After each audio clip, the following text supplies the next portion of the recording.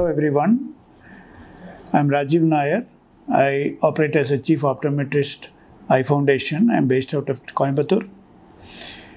Today I'm going to talk to you about the different options available in Lasik surgery. I'm basically trying to help you how to choose the right option for your eyes. Basically what happens in your eye has a main lens called cornea. This cornea has a certain curvature. This is what is giving you the power. So if you have, for example, someone tells you that your power is -2, that means your cornea is more curved by 2 diopters.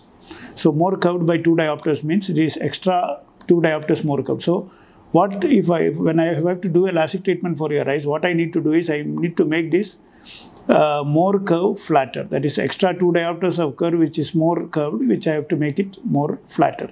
This is exactly what we are going to do in the LASIK surgery. So how do we make it flatter? So this flattening is done by removing some tissue from your cornea. So this tissue removal is done from the 3rd layer of your cornea. Your cornea, if you see, it has 5 layers. Totally, if you take the thickness of this cornea, this has 5 layers. Out of the 5 layers, the reshaping or the tissue removal is done from the 3rd layer of your cornea. So the next question is, how do we reach the 3rd layer?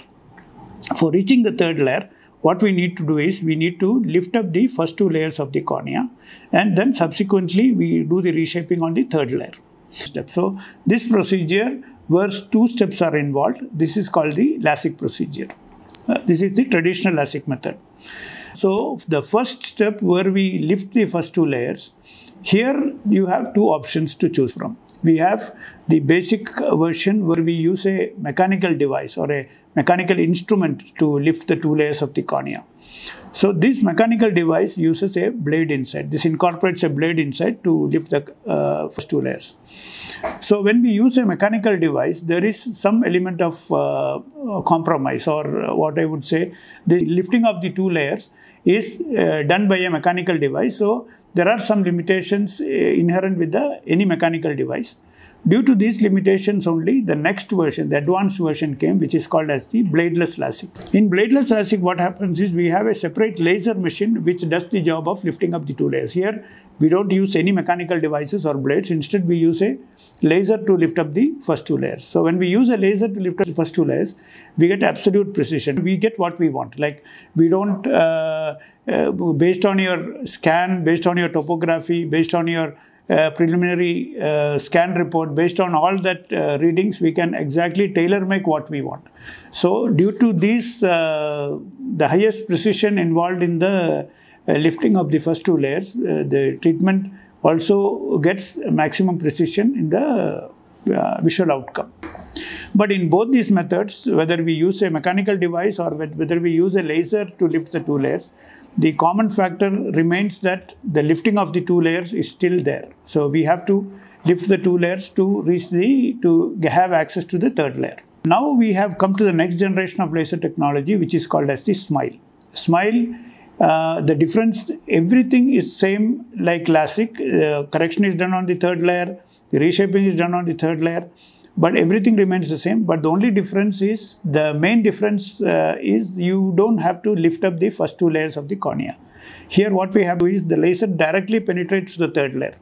Directly penetrates to the 3rd layer, bypassing the first 2 layers. We don't need to lift up the first 2 layers. The laser itself penetrates to the 3rd layer and remove whatever tissue is necessary from the 3rd layer as a single unit, as a single piece. So, after removing the tissue through the as a single piece, it is removed through the same opening through which the laser has entered. So the entire procedure is completed through a 2 mm opening without the need of lifting up the first 2 layers. This is called as the SMILE. The SMILE stands for SMILE. SMILE stands for small incision lenticule extraction. That means through a small incision, the lenticule, that means the power which has been removed, is pulled out or extracted through a small opening. That is called as SMILE. So these are normal procedures. Based on the decision to do which of these options will again depend on your corneal parameters. So we will have a look at your corneal parameters. We will tell you which is best suitable for you. For some patients, these methods may not be suitable. So in that case, we will suggest some other methods. There is a basic LASIK version which is called as a surface LASIK. In surface LASIK, what happens is we don't go to the third layer at all. So we don't enter the third layer at all. Here, instead what we do is directly the laser is applied on the first layer, on the top layer. We just remove the epithelium or the skin of the cornea, and then the laser is directly applied on the surface. This is called as surface LASIK. The surface LASIK is done for people where their cornea is not thick enough to do a regular LASIK procedure. And there are other methods where when cornea is too thin, where we cannot do a LASIK procedure. We have other methods where we use something called as an implantable contact lens. So implantable contact lens is nothing but we insert a lens, because we cannot do a corneal procedure. Instead, we insert a lens inside your eye, which will correct your refractive error. Thank you so much.